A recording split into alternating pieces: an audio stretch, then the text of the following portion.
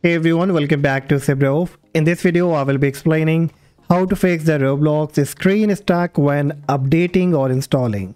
Whenever you try to install or you try to update or you try to launch your Roblox game, it just is stuck on this kind of a screen that you can see on my desktop right now. So if you are on the same situation, what you have to do, right click on the Windows icon. Then from the suggestion, you have to click on Settings.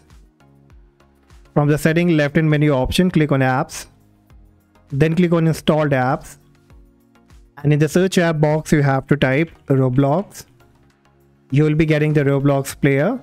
On the right side, click on the three dot and then click on Uninstall. Click Uninstall again. Once uninstalled, you can close it. Next, you will have to come to this Roblox website. I will share the link in the description. Then you have to click on Download Now. The downloading will be started. You will have to click on it. So right now you can see it's installing the Roblox and it's starting the Roblox player. So this time you can see the Roblox game came up now.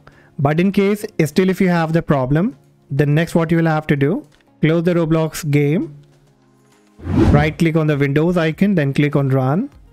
In the Run box you have to type %local app data % again, then click on OK. And here you have to look for the Roblox folder.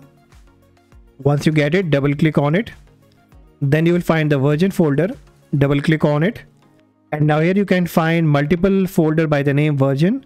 So you need to click on all of them, and whichever contains this Roblox player launcher.exe, you have to look for it. Now keep in mind, not Roblox player installer.exe. You have to look for Roblox player launcher.exe. Once you get it, right click on it, click on properties, click on the compatibility. Now here you have to check the box, run this program as an admin and disable full screen optimization. Click on apply, click on OK. Now make a double click on it, click on yes. And this time the Roblox will be configuring, connecting, then installing the Roblox game without any kind of problem.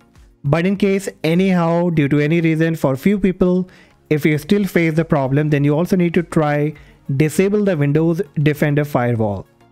Okay, so right now what you can do, click on your Windows search, type Windows Defender, click Windows Defender firewall from the suggestion. From the left in menu option, click turn Windows Defender firewall on or off and turn off both of them. Click on OK. And then you can retry again. So these are the best solution, guys, and hopefully this will work for you as well. And if yes, do not forget to like and subscribe, and I see you in the next video. For any question, you can also let me know in the comment section. Till then, take care. Bye bye.